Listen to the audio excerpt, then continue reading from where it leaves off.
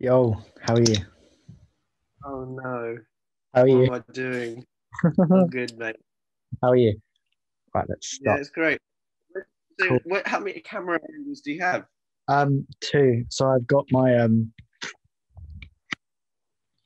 cranky Canon. I don't know if you can see it, but it's over there. So I call it the cranky. Oh, I see. Yeah, You got a shot of. yeah, yeah, What's your documentary about New York? yeah. So let's start. I've my question list on the right. So let's start. Um, Thanks for joining me for this conversation thing about my documentary plan. It's going to be cool. So I'm planning to make a documentary, and I've chosen to do a subgenre of a poetic one, which is completely different to what I normally do. So I gather you're a creative media student, so I'd really value your different opinions on what I'm going to create. Hang You're on, there we welcome. go. Right. So to begin with, what would you say are the key elements of a poetic documentary? Oh, hmm. Well, I guess it's. I guess that you got to really convey a story or a meaning through just simply imagery, Yeah. really. So, I guess, for example, if you want to make a poetic documentary on water, you could like show like waterfalls, water being clean, literally anything to do with water. Yeah. You could, I guess, if to make it more probably more clearer. So like the life cycle of how water is reused in our country, Yes. like before it gets to us, it travels from the cleaning plant Yeah. through the pipes to our house. Yeah. Then a lot of our water gets reused. Yeah. So it goes down the drain back to the cleaning plant. You can see you can make a poetic documentary of that because it'd be very easy because it's very what they call it. The story will go around in a circle, so Yeah. you could educate and teach people just by imagery how the life cycle of water. Yeah. So, and that's just imagery. You don't even need to say anything about it because it says it for itself. Yeah. That's what's one important thing about uh, documentaries. It's Yeah. reciprocal. That's the word. Sorry, I was looking for. I think. Yeah.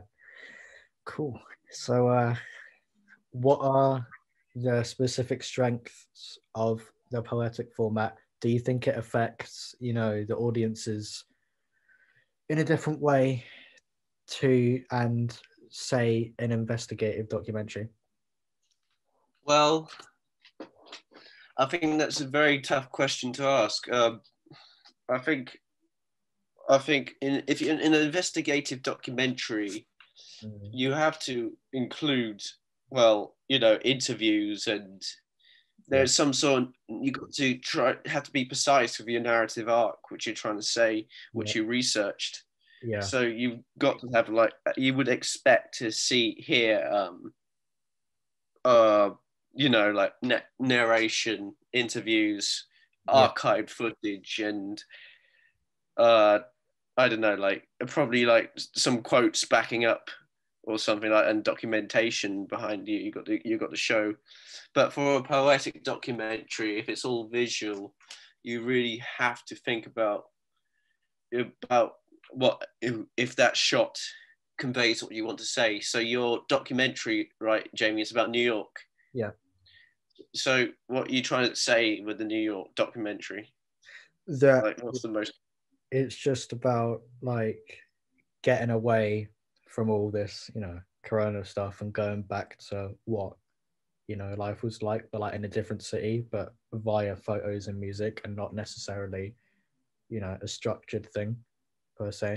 So what you have to do is convey a time capsule. Yeah. Um, I think like something like showing the day in the life of New York, Yeah. like on a beautiful day.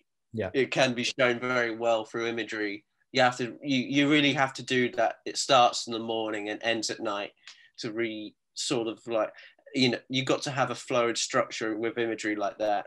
Yeah. And with it's what's really interesting about New York that it's a very cultured place. You could you know, you could probably, if you have footages of like art, people enjoying art and everything else like that, then you got like the amazing monuments which, you know, which people associate with New York and people being happy around them.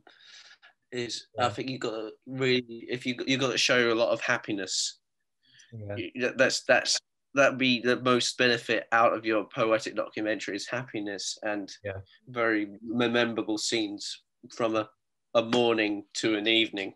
Yeah. I mean, I view New York as like a heavily focused storytelling country because I mean, there's so many, you know, very famous monuments and buildings that could be turned into a documentary itself, really, and people as well. Cool. That's a But great answer. we can't. But you got to remember, I don't think you're trying to capture New York as a wide angle, Yeah. not as close up. Yeah. Because there's so much in the stories in New York, Yeah. so you got to sort of like treat it like kind of like some sort of like travel advert, I guess. Yeah. Yeah. With a poetic documentary, what specific challenges does it pose for a filmmaker? Oh, um, oh, well, I never made a poetic documentary, but like as I said, it's if you really have to convey the imagery of anything. Yeah. Could you repeat that question one more time? I just wanted to, Um, with a poetic, goddamn, with a poetic documentary, what specific challenges does it pose for a filmmaker? For the filmmaker? just, I guess, capturing the environment and the life, really, the most important part, and making it also visually pleasing and make sure every shot has a purpose. You Yeah. can't, I don't, well, you know, I don't think having loads of photos of videos of bridges or something like that, then randomly have a shot of someone juggling, it's not really, you know, it kind of, for the audience, I think that's a bit like, what, why? Yeah, it doesn't. I think you got to keep on topic. Yeah, it doesn't connect narratively. And the same question, but with the audience in mind, what challenges are there for them?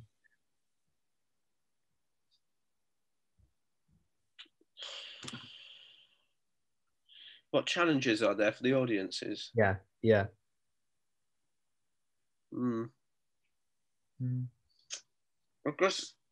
I guess for poetic documentary, as it's all visual, there has to be an element of sound, like actually feeling being there.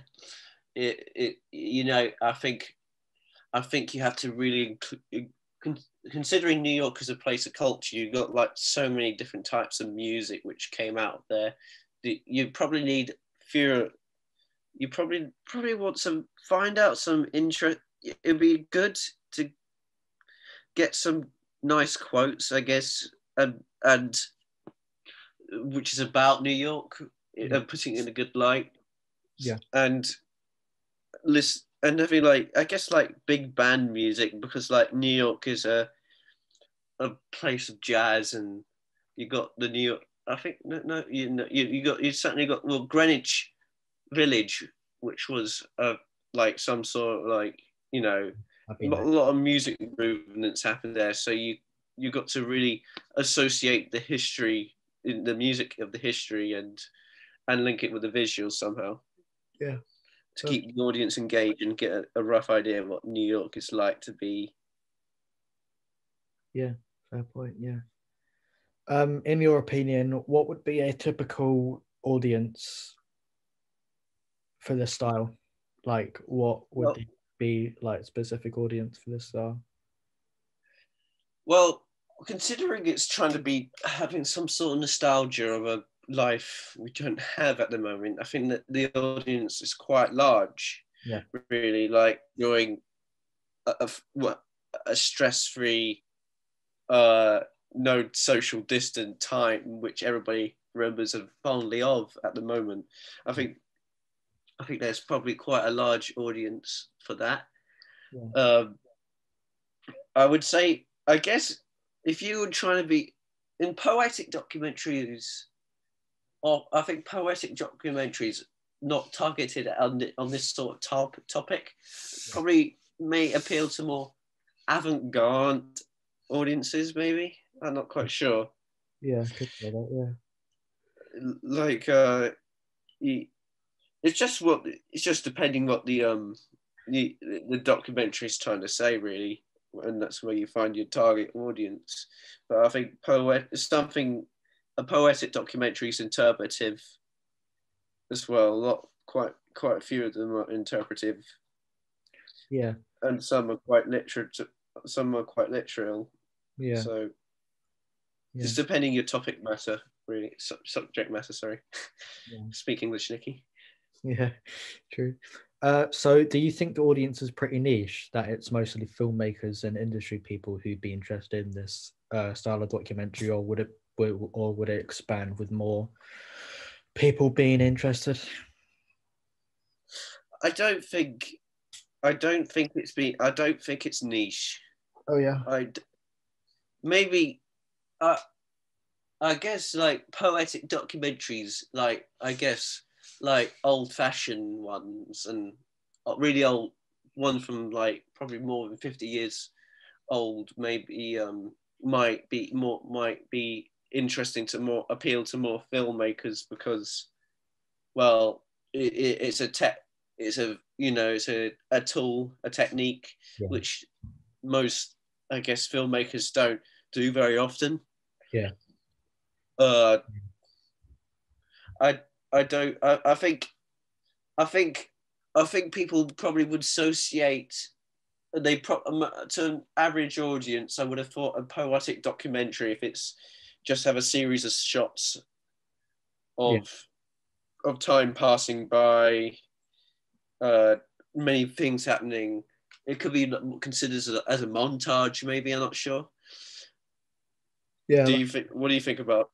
Yeah, that could work, I think. Yeah, with like all the different light sources and different buildings and objects. Yeah, that could be good. Yeah.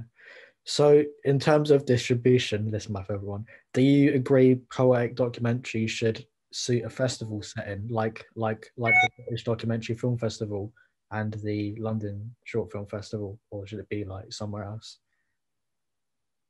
Well, yeah, I, I think so. Yeah, I Yeah, think I think I think I think I think most people who would go to see poetic documentaries are more inclined.